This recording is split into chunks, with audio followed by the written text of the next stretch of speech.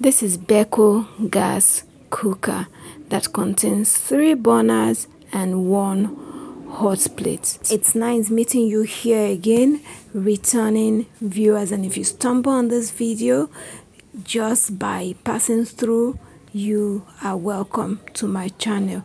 So this is Beko gas cooker, like I said initially, and today I'm going to show you how to operate the knobs aside with the burners and the hot plate. So the first knob is actually for the back burner. This first knob for the back burner.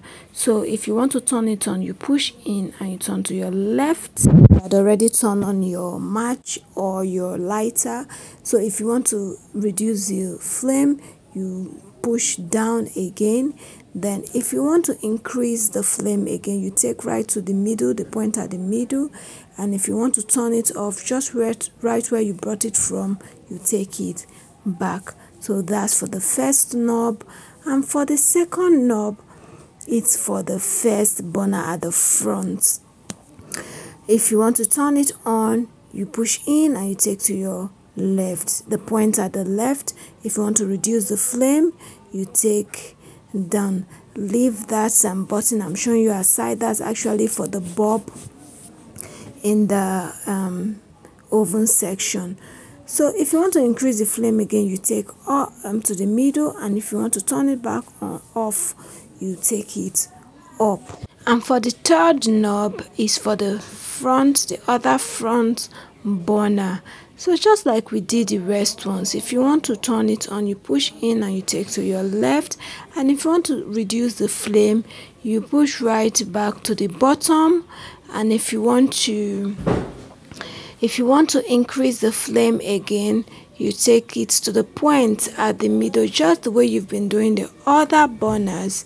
And if you want to put it off, you take it right back up. And for the other knob is for the hot plate, the one hot plate. So it has number 1, 2, 3, 4, 5 and 6, of which the lowest temperature is number 1 and the highest temperature is number 6. So if you want to keep increasing the temperature, you go from number 1 you go number 2, 3, 4 to get to the highest, which is 6. Then you turn it off. The good thing about this knob is that it's go 360 all around. So, and you have to start it from the right. You have to push it to the right to start it, which is number 6. So this for the grill section. We have just one grill section, and if you want to turn it on, you push to the left, then you turn on your match or your lighter, then it lights up.